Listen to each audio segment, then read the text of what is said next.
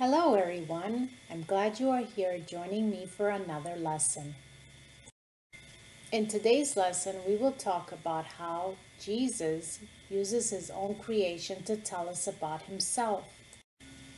Bible verse Psalms 24 verse 1 through 2 says, "The earth is the Lord's and all it contains, the world and those who dwell in it. For he has founded it upon the seas and established it upon the rivers." Look what I brought with me today, a basket full of leaves. These are some leaves from my backyard. During this time of year, Vermont has been painted by God with beautiful colored leaves. Some are yellow, some are orange, red, brown, purple, and some are gold. What season of the year do these leaves tell us it is from? You're right, it's autumn, or fall as they call it. Have you ever wondered why trees lose their leaves?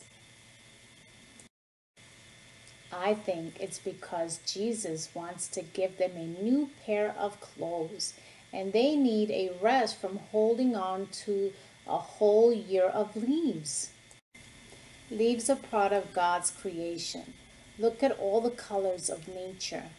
Anyone who sees such wondrous colors comes away with a feeling of amazement. Only God in his power could create such beautiful arrays of colors.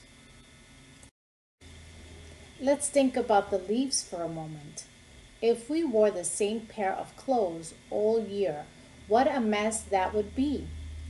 Just like the dirt and holes on a leaf. Jesus gave us seasons to remind us of renewal. We need to renew every year.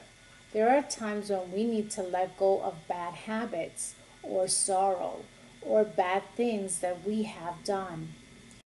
Just like renewal of the seasons. When spring comes around, the leaves are beautiful and bright and luscious and green. And when fall comes around, the leaves turn red. Sometimes they turn brown or gold. Jesus can grow new habits on us, just as he grows new leaves on trees in the springtime. Jesus uses his own creation to tell us about himself. The next time you see trees changing color, the weather getting warmer or colder, the sky getting darker or brighter, remember it is Jesus using his own creation to tell us about himself. Jesus is telling us to let go of the bad habits, the sorrow, and bad things that we have done. He wants us to pray and talk to him and to find forgiveness in our hearts. Let us pray.